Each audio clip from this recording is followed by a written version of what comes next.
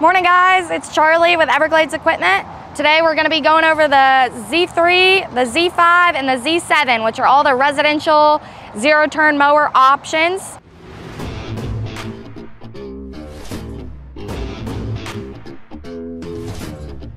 This is kind of going to be a buyer's guide, so going to really direct you in the position, hopefully, to figure out which mower you actually need for your property and what you're doing with it.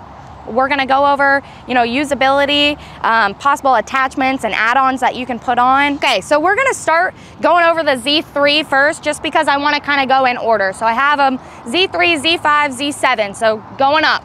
So this one I have all different trim levels here. So this is an R. So if you've watched our previous videos, you probably know, but all John Deere is E, M, and R, starting from the base and going up. So the E is the base model, the M is that middle ground, and the R is the really nice Mac Daddy one, okay? So this is the nicest 48-inch that you can get. So again, this is a 48-inch deck. It's the Excel Deep Deck, and maybe you've seen the previous video where we did a whole in-depth video on the whole thing, but I'm just gonna kind of do a brief overview so that you can see kind of the differences between them all.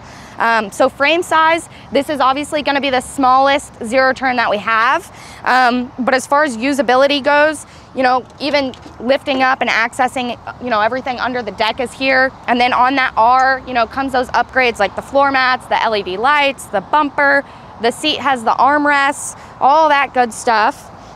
But as far as actual size, again, this is the smallest one that you can get. So this is really, you're gonna wanna keep it under 2 acres with this mower. So if you've just got a small residential lot and you're looking for something perfect for your yard, this is it. Okay, this is the Z530M. So this is the middle ground kind of for the Z5. And I don't know if you can tell with me standing in front of it, but this one is a little bit larger than that Z3. So this is gonna be kind of in that 6-acre realm under that. And you'll see as we get to the Z7, you'll see those differences as well. But this is larger overall, the frame's larger. But as far as usability, they're gonna be the same. They have the same access points. And all of the John Deeres, they're pretty similar. They have some sort of deck lift. So, this one's got the foot lever here and a peg system. So you actually, compress this in with your foot, and then you can move this peg to whatever height you want. So it says, 1.25 inches, 1.75 inches, all that good stuff. And the parking brakes and things like that kind of change as you go from model to model. But this one's right here. As you know, on the Z3s, it's integrated into the handle. So when you bring the handles in, your parking brake's off. So this one, to start the machine, you're gonna have to have this parking brake on up here. But as far as the actual controls, they're all pretty similar. So they've all got, your ignition, obviously, with your key that you turn, and then they've got a choke and your throttle, which shows the turtle to the rabbit. And it depends model to model on if they're separated or if they're combined into one handle. After we go through each of the models and kind of the basics, we'll kind of get in a little bit deeper into the actual key differences. So this is the Z720E, and again, this has the 60-inch, so you can see pretty well the difference in size in the whole machine just by looking at the deck and how the frame actually gets a lot larger. And this is the E, so this is actually the base of the Z7 models.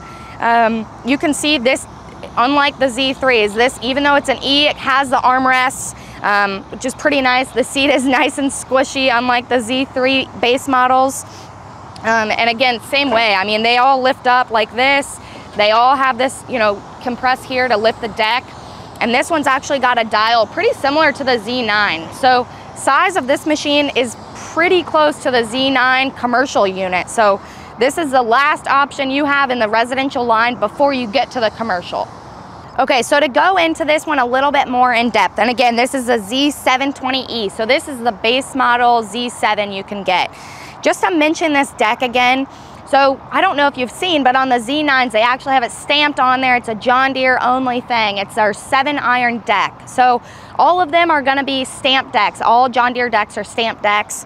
But this one is actually just below the 7. It's a 9 gauge, so it's a little bit thinner than the commercial deck, but it's still very thick and very hardy. And I don't know if you can actually see down here, but they actually have, they're reinforced all the way around with a metal, an actual bar around the whole outside of the deck. So they're very strong. So if you're, if you have like a rough bumpy pasture or something like that, you know, and you're mowing, I don't know, you've got 8 acres or something like that, and you really just need to mow your pasture, and you're worried, you know, there's a couple rocks or something like that that you're worried you don't want to scrape up your deck or hurt your, this is probably a good mower for you, okay?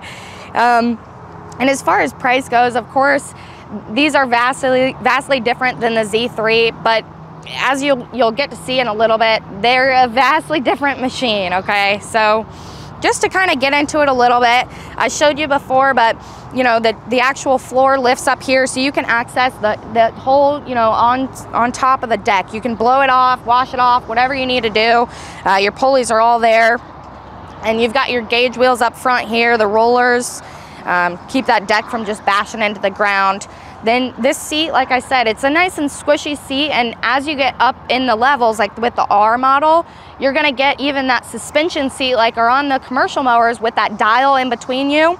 You can actually set it to what you weigh, and then it's very squishy. I mean, it'll bounce you around a little bit just because it's so squishy. And you can move the seat up and down.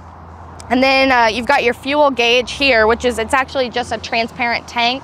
And it obviously, you know, the lower the level is, the less fuel you have there. All right, so this is a Z530M, and it does have a rollover protection. I didn't go over that on the Z7, but similar to the Z9 commercial mowers, starting with the Z5, they actually do have that rollover protection. So if you do accidentally tip it over, you're safe and sound in there. And then just to get into it, I mean, the floor, and I know I keep going over this, but it really is nice. The floor lifts up and you can clean out the whole deck, you know, right here, whether it's a blower or a hose, what have you. Really nice. And then just because I talked about it on the Z7, this one also has that transparent tank, but actually on your controls, because this is the M model, it's actually going to show you a bar. So right now it's full, so you have full bars. And then to get in, the Z7 actually has an integrated parking brake similar to the Z3 that, I don't know if you saw the last video, but similar to the Z3. So it's integrated, so when your handles are out, the parking brake's on.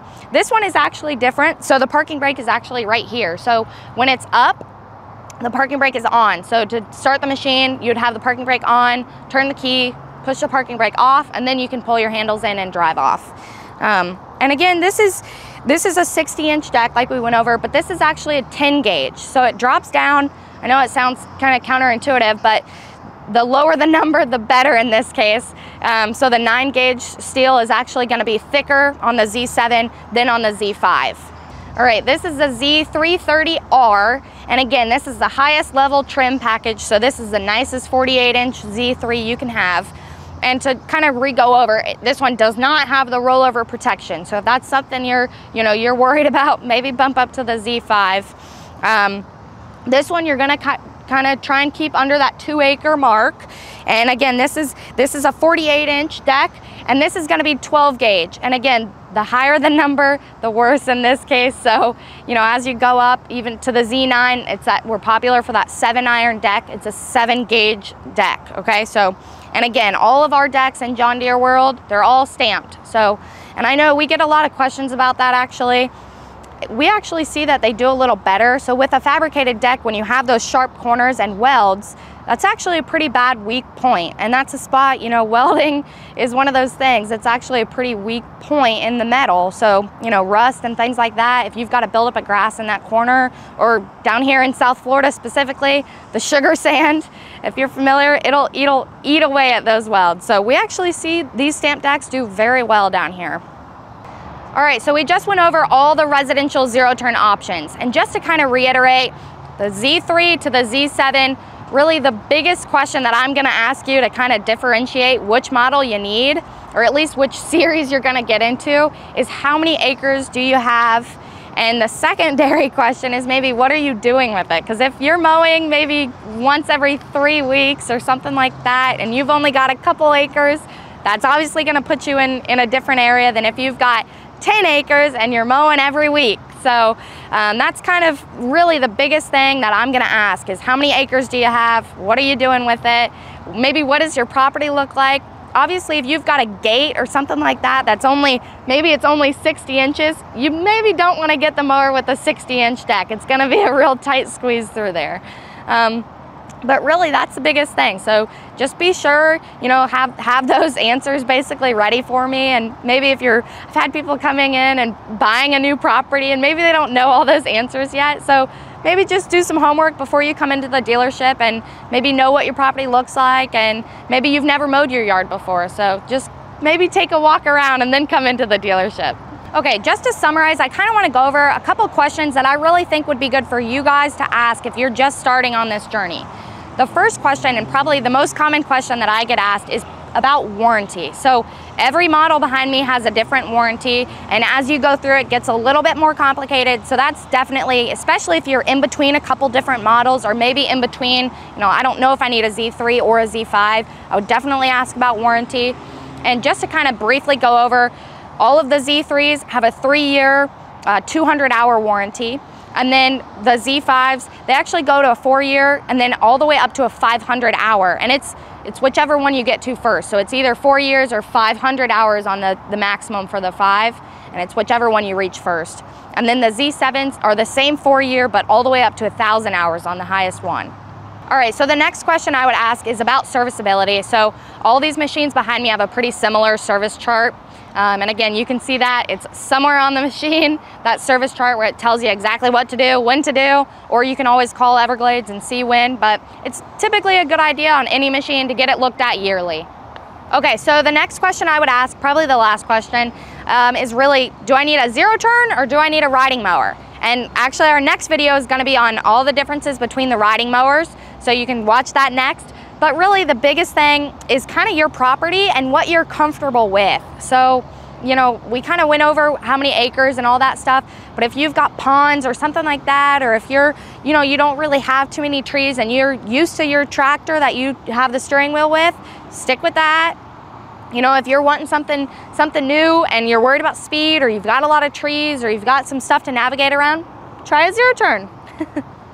Thank you so much for watching. Today we went over all the residential zero turns, the Z3, the Z5, and the Z7s. Please like and subscribe, and leave any comments if you have any questions or anything below. Thank you.